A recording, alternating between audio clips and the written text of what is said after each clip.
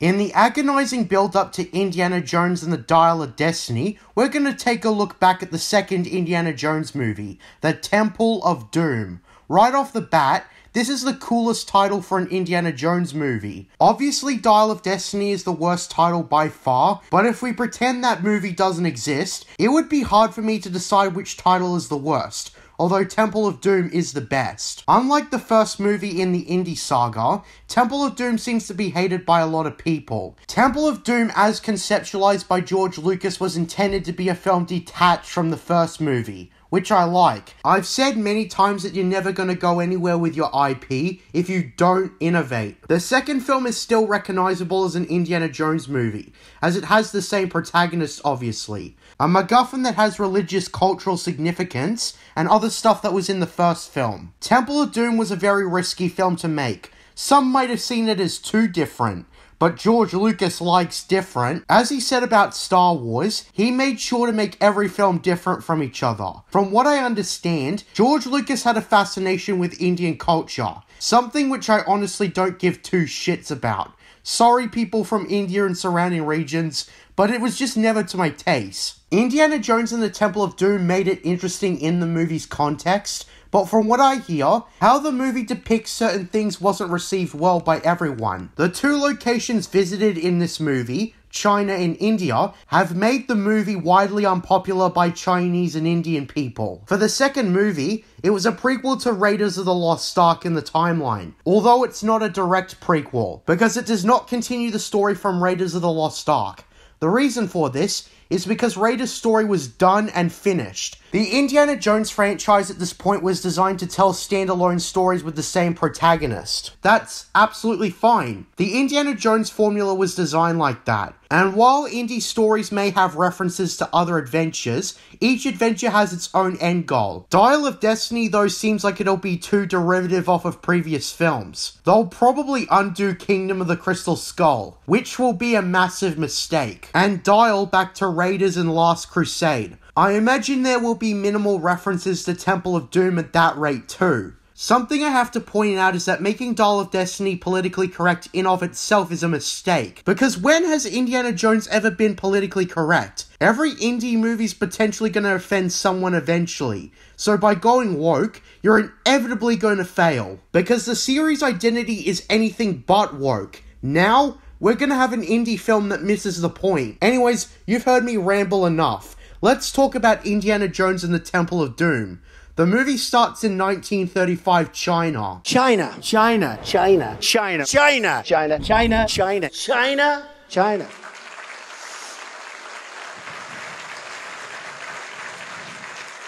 You go over to China. At Club Obi-Wan. He said it! He said it! We start with a musical sequence of the song Anything Goes. I like the transition from Paramount to here quite well. It's a sequence to set the tone for our starting location, a club in the city of Shanghai, the largest Chinese city. Whether that was the case in 1935 too, I have no idea. But regardless, this is where our movie starts. Just like the first indie movie, we've got a mini adventure to go into before we experience the main event. From what I understand, this prologue is heavily expanded upon in the LucasArts video game Indiana Jones and the Emperor's Tomb, but I've only played the starting levels of that game, and it's a discussion for another time. We start with a deal between Indian Chinese crime boss Lao Ji, who hired him to recover the remains of Nurhachi. The setup to this movie was really well thought out. You can piece together an implied backstory in the first minute of dialogue alone. I commonly thought when I was a kid that the Star Wars prequels deserved their own prequel trilogy. Well, now that I think about it, the same is true here. And well, there is the Emperor's Tomb. Anyways, with that being said, during the deal, Lao tricks Indy into drinking poison, and pulls out a convenient antidote to taunt him. One may question why he pulled out an antidote, but in the context of the film, it's because he wanted to sway Indy into doing what he wanted. Things, however, aren't doom and gloom yet. Indy reveals his own ally, Wu Han, who is quickly taken down without much notice from everyone else. We didn't have much time to know this character, but I still felt his death. He alludes to various adventures he had with Indy prior to this point. An enraged Indy proceeds to stab one of Lao's sons with a shish kebab, Anyways, the antidote is sort of used as a MacGuffin for Indy to desperately retrieve to cure himself of the poison. Chaos ensues with the gunshot, and Indy's efforts to search for the antidote. I should also mention the character Willie Scott, who is Indy's girl for this specific movie. She's introduced as a dancer and singer at Lao Shi's nightclub, who soon gets caught with Indy's antics. Designed as the complete contrast to Marion Ravenwood, Willie Scott has been described as annoying. Do I agree? Kinda, but I don't think it detracts from the film. Her personality of constantly screaming and complaining is played for laughs, and it's derivative of the sort of humour Indiana Jones is known for. Perhaps I'll note certain instances of this when we come across it. Anyways, there's this creative part where Indy grabs a display sword and cuts open a large gong, and uses it to flee the nightclub with Willie. Then comes the introduction of one of my favourite characters in the series, a Chinese boy ironically named Short Round, who serves as Indy's trusty sidekick. This kid is fucking gold in every scene he's in. One of the stereotype jokes they pull is the one where Short Round is the getaway driver, because haha, they let kids drive cars in China. That's what I always interpreted the joke as anyways, but on the real, Short Round is a pretty good driver. There's this exchange where Indy searches Willie's area for the antidote, and Short Round says, and I quote, "Hey, Dr. Jones, no time for love. We got company." And we've got this chase sequence in which Indy shoots the gangsters. And when Indy gives Willie his gun, she drops it out of the car right away, complaining only that her fingernail was cracked. It's no secret that Willie is an incompetent bitch who clearly does not want to be on this adventure. Indy secures a flight out of China and taunts Lao Ji just as he shows up. Except it's shown visually that the plane belongs to Lao Ji, and it's set up perfectly where you've got that uh-oh reaction. Anyways, Indy dresses into his normal attire and goes to sleep on the plane.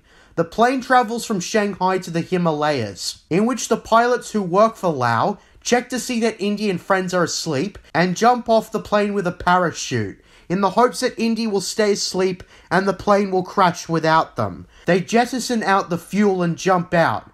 Willie is the first to wake up and realizes no one flying the plane, and upon Short Round warning Indy that there's no more parachutes, Indy off the top of his head instead jumps out of the plane with an inflatable raft. John Williams' score pumps the fuck on as they narrowly escape death. Now in comes Willie's complaining. As per what I said, she complains about being in this situation.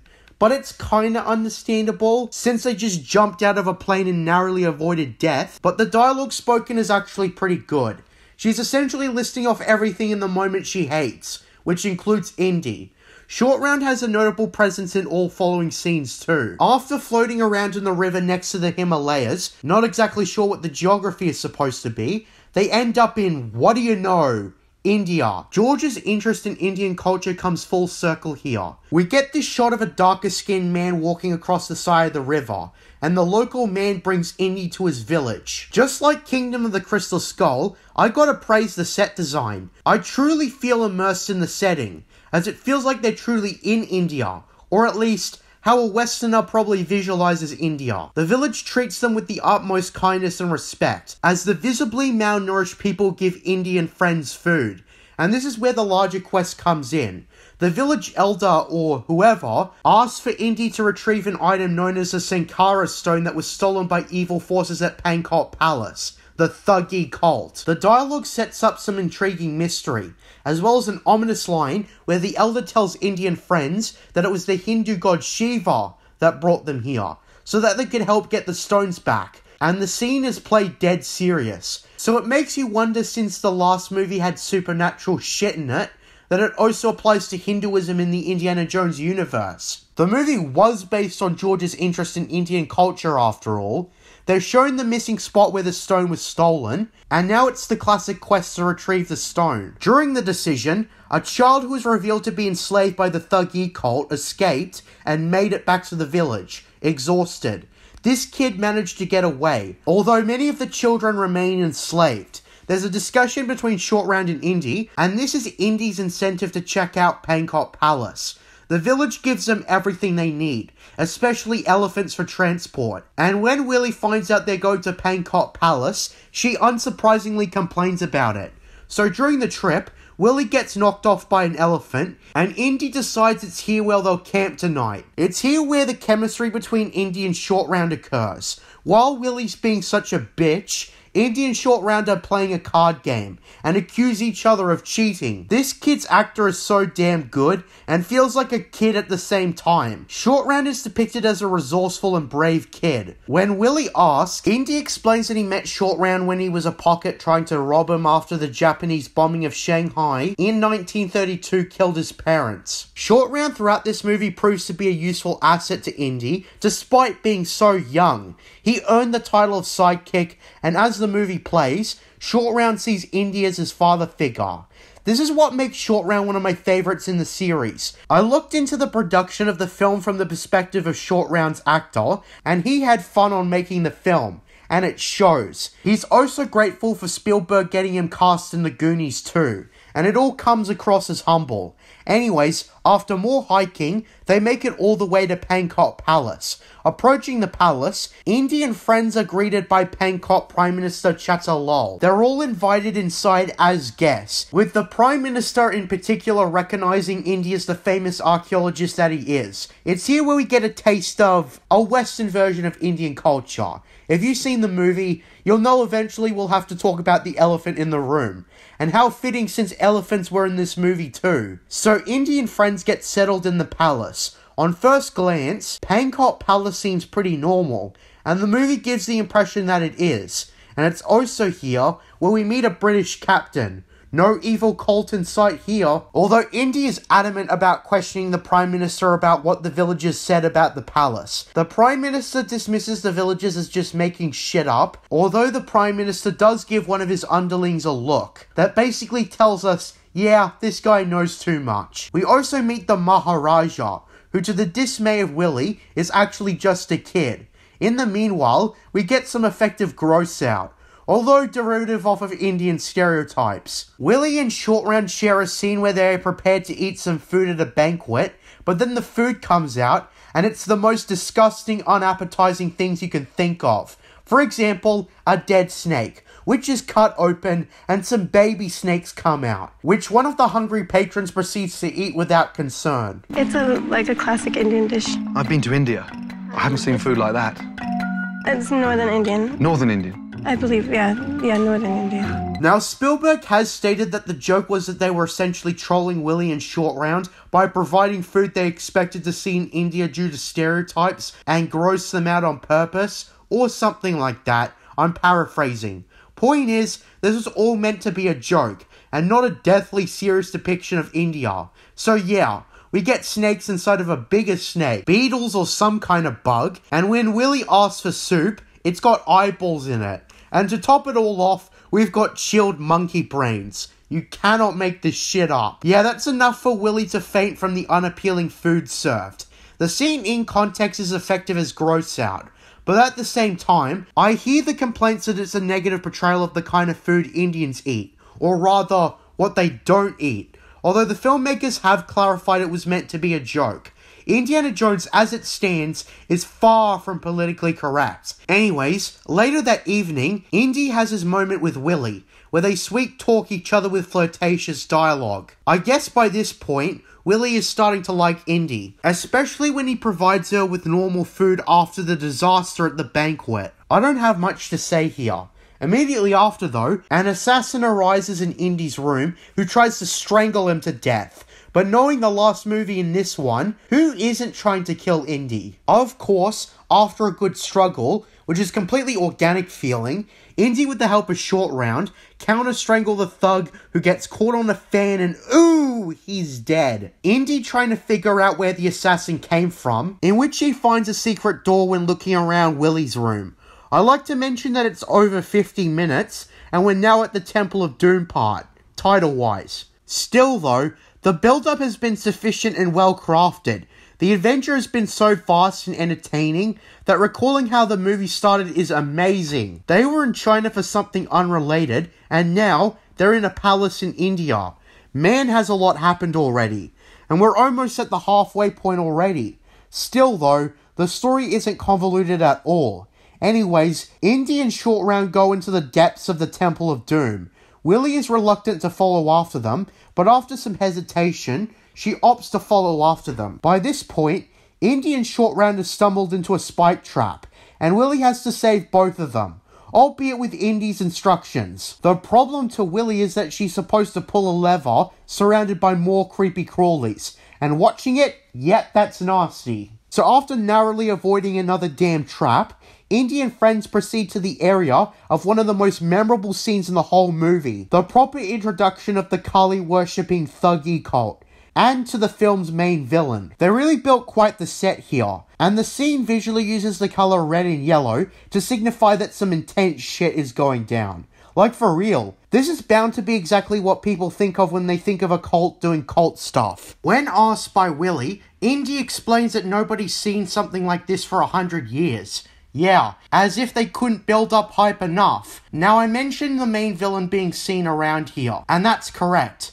Around an hour and 1 minute into the film, we see the leader of the cult, Mola Ram, played by the late Amrish Puri, and damn does this guy mean business. I also like the symbolism of him wearing a cow skull for a hat, which is pretty much desecrating how India values cows. Immediately after, the Thuggee cult pulls out a helpless man and strap him into a cage. And Mola Ram moves in a slow and sinister way, says something in Hindi I presume, and then pulls his hand towards the victim's chest. And in case you haven't seen the movie, he straight up digs into his chest and rips out his heart for all to see. In the most gruesome detail ever, Indy notes how the victim is still alive somehow. Then, if you thought they couldn't top that, we're now going to get into the human sacrifice. The cage is lowered, with excited chants by the cultists, as the helpless man is lowered into a pit of lava and fire. And yeah, he's burnt alive, with Mola Ram sadistically laughing, holding a burning heart as it melts away. The presentation is gold as the intense music and cuts make this scene jaw-dropping. It is all played for shock value, but it isn't cheap in the slightest. It's all genuine shock created from such a disturbing and memorable scene. The ritual ends with the helpless man sacrificed to Kali. Indy could do nothing but watch. He couldn't save this man. It's also here where Indy witnesses the stolen Sankara stones, as they're placed in front of a giant skull. After the ritual is over, everyone leaves, and Indy decides to take a big risk, intending to take all 3 of the stones, because let's face it, the Thuggee cultists definitely do not deserve it. He goes further into the Temple of Doom to investigate, but Willie and Short Round are captured by the cultists. Indy discovers the cult's mine that demonstrates another horrible crime: child slavery, as the mine is worked by nothing but children in harsh conditions. The head slaver of the mines, played by Pat Roach, who was also the German mechanic in Raiders, returns for the sequel, or prequel, whatever, as a brutal overseer with a whip who constantly whips the slaves if they don't work hard enough or slip up. Since he's playing a dude from India, he's in brownface, which might be racist, but then I realized I wanted Pat Roach to return for another fight with Indy, and it wouldn't make much sense to make him white. Besides, the brownface isn't used to make a racist statement about Indians. Well, anyways, it's here where Indy is pretty disgusted, and throws a rock at the overseer. I have to question why he alerted the cult to his presence, but I guess he was going to get caught eventually anyways. Still though, it is a case of poor writing. Anyways, once Indy is captured, he's chained up, and one of the kids in the cell with him talks about how he prayed to die, but Shiva won't let him, and now he'll be subject to the black sleep of Kali. As described, it's basically some black magic that'll turn you into an evil cult worshipper. We cut to a scene sometime later with Indy and Mola Ram's first interaction. Mola Ram drops some backstory for the stones, saying that there were 5 in the beginning, but due to the span of time, they were separated. That's why they're practicing child slavery, to force the poor kids to dig for the stones. Then of course, they bring out the substance, and force Indy to drink it, with much struggle of course, and Short Round trying the best he can to get him to reject the liquid, but it is eventually forced down his throat as the Maharaja, also with the cult, brings out a voodoo doll to torture Indy. Short Round is forced away to work in the mines like the other kids, and Indy is forced to drink the liquid. Mola Ram also has an evil monologue where he intends to impose their twisted religion as the only in the world. So in case you think this cult's only going to exist in India, think again. They're going to force everyone else to bow down to them. High stakes supreme now. We get a scene of Indy succumbing to the black sleep of Kali, and after so much struggling, he wakes up reborn, with a twisted and sinister smile. I can only imagine the audience reaction being like, oh no, he's one of them now. The lighting too really sells the scene. This is pretty much the low point of the movie, where everything that could go wrong has. And in the very next scene, we get Willie Scott being prepped for sacrifice to Kali. Indy, now possessed by the dark magic, speaks for the cult, and you can tell that he's a completely different person in this scene. He is visibly possessed by the magic, and accompanying him is the Prime Minister. Willie is brought out, panicking as usual, although understandable in this instance. When Willie is strapped into the cage, there's a bit of variation.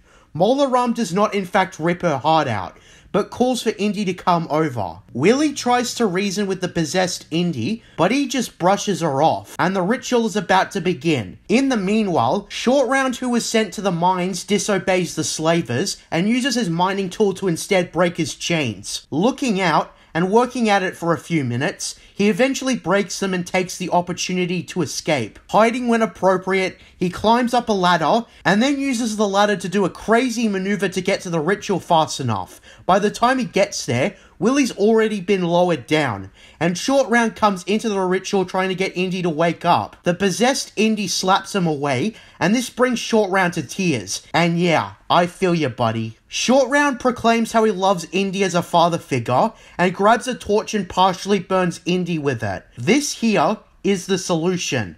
As Indy wakes up from the inflicted curse, and now regaining his conscious, he pretends to grab Short Round, and winks at him that he's alright, and the two of them kick the cultists' asses. And yeah, this is deliberately set up for a reaction of relief. Indy, now a hero again, beats the shit out of the Thuggee cultists, and even throws one of them off to his death. Although Mola Ram escapes through a trap door, Indy proceeds to raise Willie up, and despite an ambush by the Prime Minister, he is overpowered and Indy and Short Round save Willie. As such, Short Round hands Indy his equipment, and we get this little moment where Indy puts Short Round's cap on him, affirming that he is like a son to him. So yeah, Indy grabs the Sankara stones with his bag, as well as a shirt, and his whip and so on. And now, it's time to punish the cult for their heinous deeds. Willie begs Indy to get out of here, and Indy responds, Right. All of us.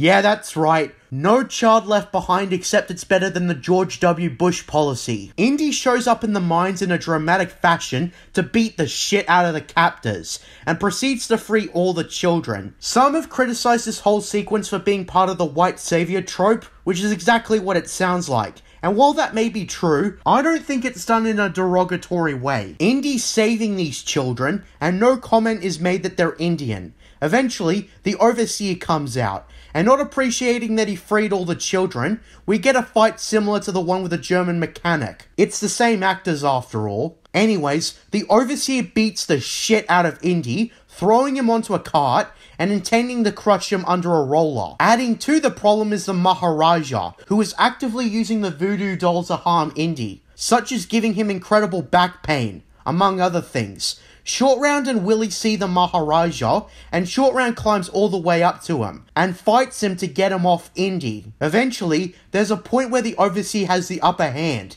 and has Indy at his mercy. Short Round manages to get the spike out of Indy's voodoo doll, and Indy manages to get the upper hand on the Overseer, and beats the shit out of him for all the crap he put him through. The Overseer's clothes get caught on the crushing roller, and yep, he's dead. At the same time, Short Round takes the Maharaja out of the black sleep of Kali using the same flame trick. The Maharaja tells Short Round afterwards to use the left tunnel to escape. Getting into a minecart, Willie and Short Round cry on for Indy to get onto their cart to escape, and Indy uses his whip to get over to them while the Thuggee cultists are firing shots at him. Although as for the left tunnel escape, well, the tracks are changed to the right tunnel, and here we get one of the most impressive set pieces in this film, the minecart chase. This was apparently originally a set piece for Raiders that was scrapped, but Lucas and Spielberg knew for a fact that they would use it for the next movie. This minecart chase is well edited, and the special effects are really good. ILM did a really good job. Throughout this chase, Indy and friends take out the Thuggee cultists chasing after them, and Willie actually has a useful contribution by punching one of the cultists off to save Indy. However, Mola Ram gets his remaining goons to cause a flood in the mines, in the hopes that it will kill Indy and friends. After reaching the end of the mines, Indy and friends get out of the cart, and narrowly avoid the flood. Willie and Short Round make their way up to a high-up bridge. Willie is reluctant to go across, but eventually they go to the other side. It's also where we see a whole load of crocodiles that greet you if you fall. We get a call back to the instant gunshot scene, except now since Indy's lacking a gun, he just beats the crap out of the two cultist swordsmen. Although it's a different story when a whole legion of them chase him, and he's forced to run. Although he doesn't make it very far, and neither does Short Round and Willie. Mola Ram's on the other side, and now Indy and friends are cornered by Thuggee cultists on both sides, and this is where the climax kicks in. Both sides prepare to approach Indy, with Willie and Short Round as hostages. Indy threatens to drop the stones if they aren't released, but Mola Ram doesn't care if he drops them, proclaiming that they'll simply be found again. So what does Indy do? Yeah, you know what he's going to do. He speaks to Short Round in Chinese to grab onto the bridge, and he informs Willie to do the same. Before he does the deed, he spouts out one of the most awesome one-liners I've ever heard. Balaram, prepare to meet Kali in hell. So he cuts the bridge, and causes it to fall down. Mola Ram only has barely enough time to grab on before the bridge is split in two. Here, it's a struggle to throw each other off. Mola Ram actually commits the villain kills his own men cliché by throwing one of his own men off in an attempt to get Indy to lose grip. He gleefully laughs at his goon's demise, even when Indy manages to dodge it. Yeah, that's another case of bad writing. Unless... You know what, I'm going to talk about something soon, just bear with me. During the struggle, Mola Ram tries to rip Indy's heart, although he manages to get his grip off. Mola Ram tries to get the bag off Indy, and during all this, the three stones boil up, with two of them falling out into the river, with the third being grabbed by Mola Ram, in which it burns in his hand and he loses grip and falls to his death, with Indy grabbing the last stone fortunately. Now, I think something interesting to talk about is the Black Sleep of Kali and who it applies to. I wanted to talk about this at the very end. Although Indy was possessed by the dark magic, and the Maharaja was influenced too, it's reason to ask who else was affected. Was the Overseer actually under the influence? What about the Prime Minister? Or what about Mola Ram himself? When it occurred to me that any character in the cult could be under the influence of the Black Sleep, it made me think about the movie very differently. I don't know if any other critic has brought it up, but it's a very valid question. In fact, in earlier treatments of the script, upon touching the Sankara stone, Mola Ram would be briefly revealed to be under the influence of the Black Sleep before falling to his death. This was cut from the final film, because it would not make for a satisfying death. Rather, a tragic one, as well as having Indy realize he killed an innocent man. However, it's not confirmed whether or not Mola Ram was actually innocent in the final film. Hence this debate. The original plan for Mola Ram's death is even featured in the novelization, so I hear. In the film, we're not supposed to think about whether anyone Indy beat the shit out of was actually under the influence of the Black Sleep or not. But once the question is asked, it's not easy to put it down. I think for Mola Ram in particular, we probably should have gotten a scene beforehand where they confirm without a shadow of a doubt that he is not under the influence of the Black Sleep. I think canonically, based on the changes to the script, Mola Ram was acting of his own accord. But since it's not confirmed, it's uncertain. And I imagine Indy himself might have pondered on this possibility after the fact. We don't get much information on Mola Ram's backstory, so this question is left inconclusive. I just wanted to bring this up, as it really bugged me when I started to realise it, and the film's solution is to simply not think about it. However, with all that being said, Indy manages to climb his way up, with the British Indian forces showing up to take out the cultists, and they're stopped as a threat. Indy and friends make it all the way back to the village, with Indy heralded as a hero, with him returning the stones to the village, and the movie pretty much wraps up there, with everyone happy. And that was Indiana Jones and the Temple of Doom. Perhaps this was a much different movie than Raiders, but it's still great. Spicing things up didn't hurt anyone. It's believable as being an earlier Indiana Jones adventure focusing on a different culture. And the film's imagination and set pieces are extremely creative. You can clearly tell this film was a reflection of George Lucas having a hard time with his divorce, but despite all that, it worked to the movie's favour, as the shock value is effective, and Indy wasn't supposed to be seen by young children in the first place. Indiana Jones and the Temple of Doom is an effective standalone prequel that shows us more of Indy, as well as recycling many of the motifs of the first film. This is recognisable as an Indy movie, more than just the returning protagonist, but it still has different locations, characters, and villains. Short Round in the Dark content were especially a highlight, and as such, I award Indiana Jones and the Temple of Doom a 9.5 out of 10. Slightly lower than Raiders, but still, it very much holds its own. Next up, Indiana Jones and the Last Crusade. May we celebrate the final days before Dial of Destiny comes out and ruins everything. I'm Ginger Plagiarisms, and until next time, what are stories but mystery boxes? Under the mountain.